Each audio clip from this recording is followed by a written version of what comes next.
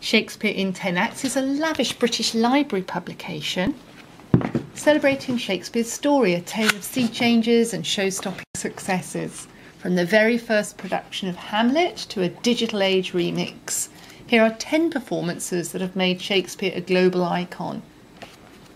Leading experts consider his impact and legacy.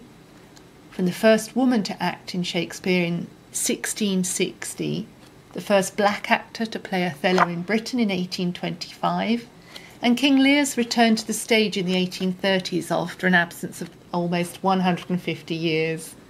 We explore with a fresh eye productions as diverse as Peter Brook's legendary Midsummer Night's Dream from 1970, an original Practices Twelfth Night starring Mark Rylance, and a Shakespeare forgery staged at Drury Lane in 1796.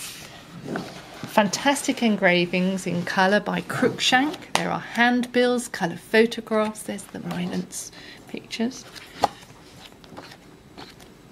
Forged letters, portraits of key players, and photos of scenes and readings.